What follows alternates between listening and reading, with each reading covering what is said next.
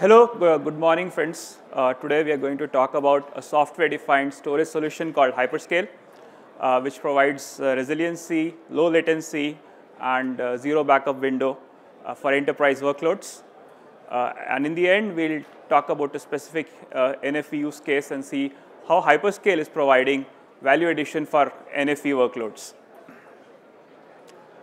So this is the usual safe harbor legal disclaimers. Okay, so as all of us know, OpenStack is very popular. And why it is popular? Because it's open source, it's flexible, we have a growing community of people, a vibrant community, and then that community is actually providing innovation. So it's community-driven innovation. But there are a few things in OpenStack which are still a work in progress. For example, having an SLA-based storage quality of service, data protection, backup, simplicity, ease of use. So this is where I think still work is going on.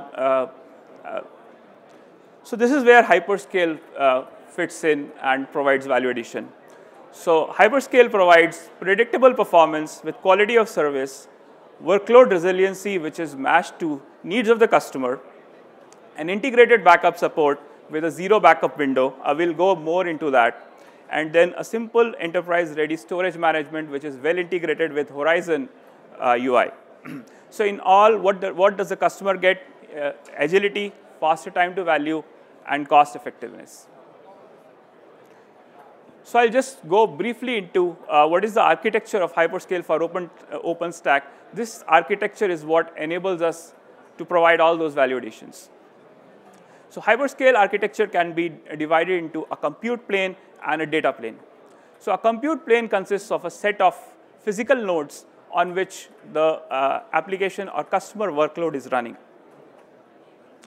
HyperScale architecture does not restrict scalability. So the architecture is built in such a way that you can extend any number of compute nodes based upon your needs. So let's say if tomorrow the needs grow, you can add more compute nodes, more storage, and continue with whatever work you're planning to do.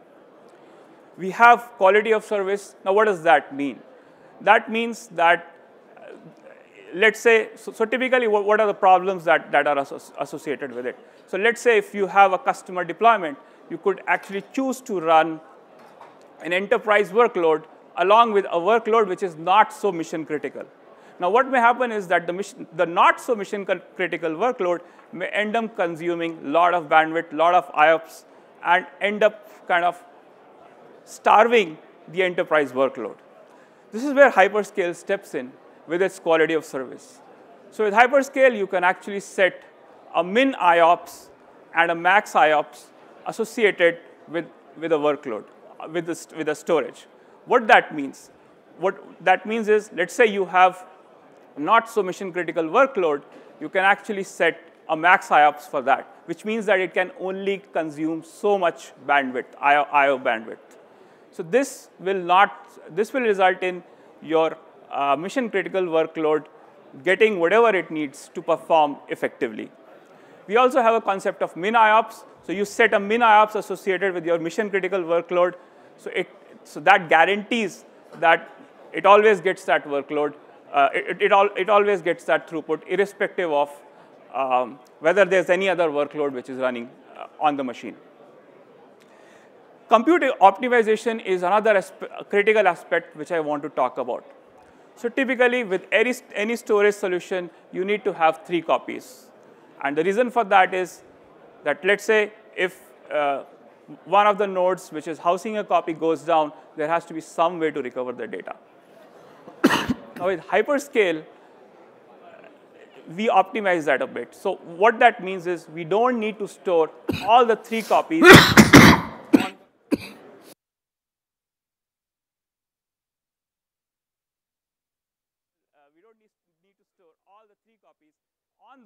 on the compute node on which your mission critical applications are running. So basically, your compute storage is expensive. You typically tend to use things like SSDs, high cost storage on your compute node. If you tend to consume a lot of it, then obviously your cost will go down. With HyperScale, what you can do is you store only one copy on your compute node, and the remaining set of copies can actually be pushed off to the data plane or to the data nodes. And so the data node is higher density storage. It's not too expensive. SSDs are not required. You can use whatever HDDs are there, and you can save money there. The other thing I wanted to highlight is data protection. So now what you have done is you have actually moved some of your copies to the data plane, or which consists of a set of data nodes. Now those copies can in turn be used to backup. They can be integrated with the state-of-the-art net backup solution, which is provided by Veritas. The advantage of this is that while your backup is going on from the data plane, your applications on the compute plane continue to run with full performance because they are running on different machines. So this is the advantage, as you can see, which the HyperScale architecture provides. The other thing which I wanted to highlight is SLA-driven resiliency, which means that, let's say, for a particular workload, you don't want like multiple copies. You want just one copy on the data node. You can configure for that particular workload, you can configure that I just want one copy. Similarly, on the compute node, you can configure similar resiliency parameters. So you can decide which workload is your mission-critical workload, which workload is not so important, and choose appropriately. So just double-clicking on the compute node, the compute plane consists of a set of compute nodes. It provides quality of service. It provides a reflection. So let me tell what reflection is. So as we mentioned, that we can take snapshots, backup of your whatever applications are running on the compute node to the data node. So that is done using something which is called as episodic data sync, and that happens every 15 minutes. So now what happens to the, so let's say what happens is at time t equal to 15 minutes, you take a snapshot from the compute node to the data node. And let's say at time t equal to 20 minutes, your compute node goes down. So you can recover the first 15 minutes from your data plane. But what happens to the last 5 minutes of data? Do you lose it? Do you end up losing it? So that is where this reflection comes in. So what you can do is actually you can push, while you are writing data, after t equal to 15 minutes, the remaining data is also written to a peer compute node. So at a time, let's say at t equal to 20 minutes, you will have first 15 minutes of data on the data node, and the last 5 minutes of data on a peer compute node. So let's say in any case your compute node goes down or there is a problem with your storage, you can recover your data from a combination of data node and compute node. So reflection is the fact where you are actually protecting writes to a peer compute node, and that is again resiliency driven. So you may decide to do it for your mission critical application, may decide to do it, may not decide to do it, let's say for something else. So this is the HyperScale data plane. Again, it consists of a set of data nodes. It stores point-in-time copies, which are taken every 15 minutes. And whenever, let's say, the compute node goes down, those copies can be used to hydrate the compute node. Hydration means that you are copying back the data from the data node to the compute node so that your application performance is not impacted. Another advantage of HyperScale, which we mentioned, is its integration with NetBackup. NetBackup is a state-of-the-art backup solution from Veritas, and this enables that you have long-term retention of your data.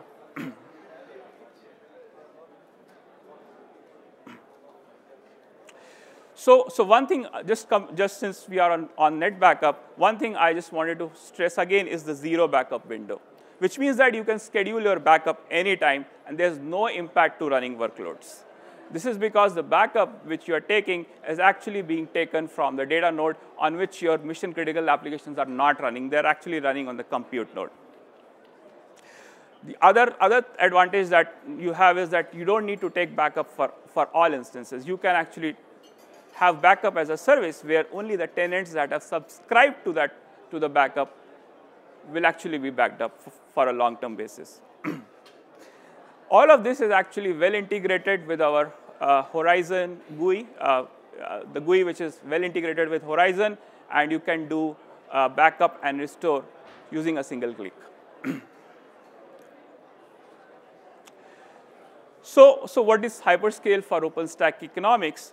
Basically, what you're doing is that since you do not need 3 copies on your compute plane, you are reducing your cost on your compute plane, and you are moving those copies to the data plane where the cost of storage is not high.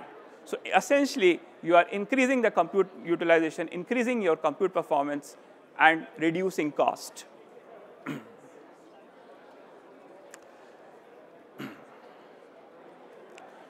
So the HyperScale solution has seamless integration with OpenStack.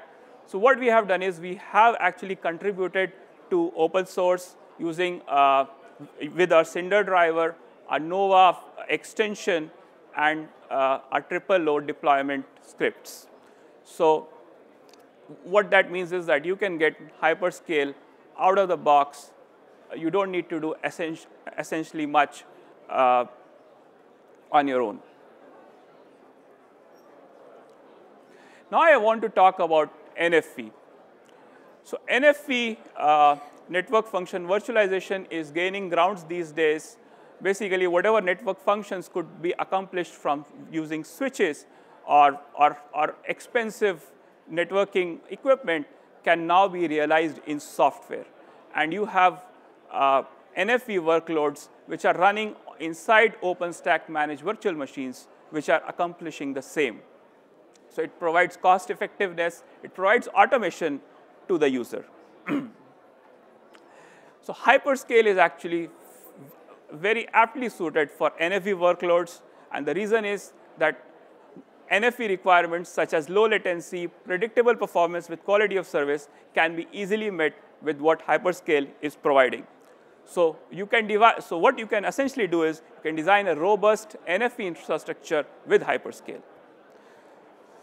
So with that, we come to a demo. So in this demo, we'll kind of demonstrate a use case where you have NFV workloads which are running on HyperScale, and we'll perform a live migration and see that whatever storage the workloads were using is not impacted when the live migration happens, and that is being enabled using HyperScale. So what we are doing is we have Clearwater, which is deployed on a set of virtual machines. So you have one server and multiple SIP clients, and the SIP clients are talking to the SIP server, and we are making basically IP calls. So this is kind of a stress test which is going on, and then we'll trigger live migration and see that the client-server interaction keeps on happening, and the calls are still live. They're not impacted. So we'll go to the demo now.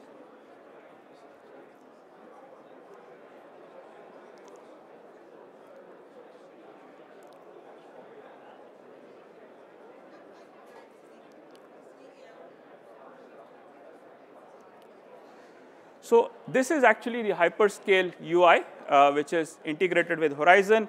As you can see the compute plane. You can see what is the total performance you're getting on the compute plane.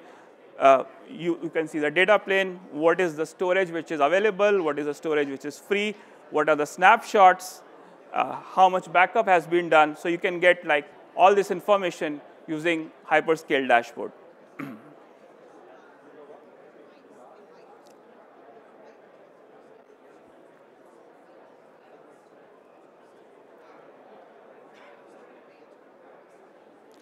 So these are instances. So you have one server instance and multiple clients instances which are running NFV workloads. This is Clearwater.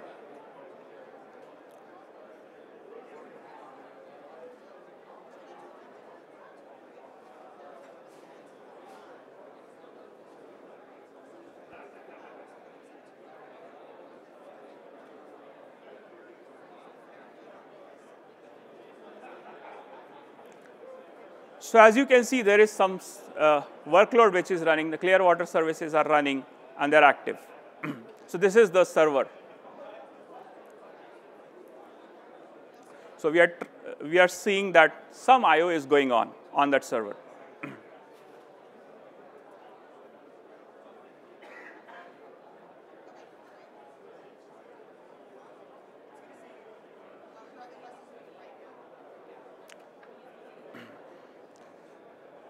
So these are the SIP requests which are being handled. This is just logs to show what is going on.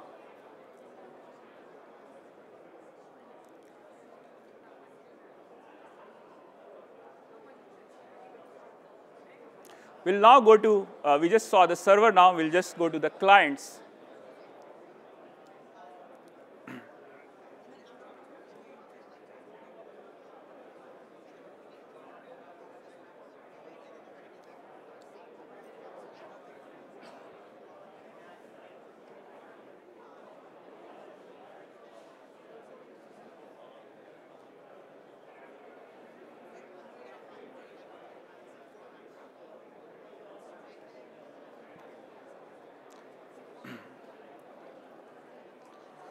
So you can see some I/O is actually going on. So basically, the clients are initiating some SIP calls. So what we'll do now is we'll initiate a live migration of the server.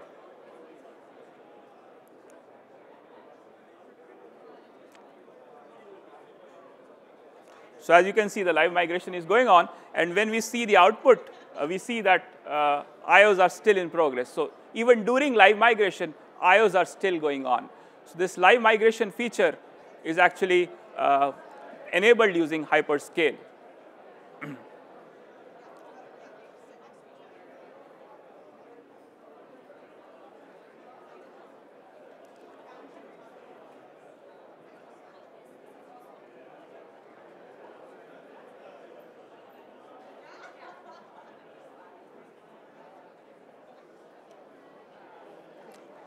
So these are the statistics. So whatever I/Os are going on, actually, you can view using our dashboard, which is integrated with Horizon.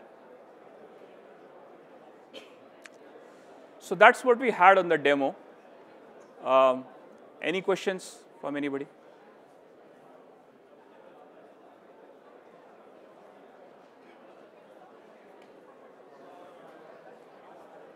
OK, thank you, everyone.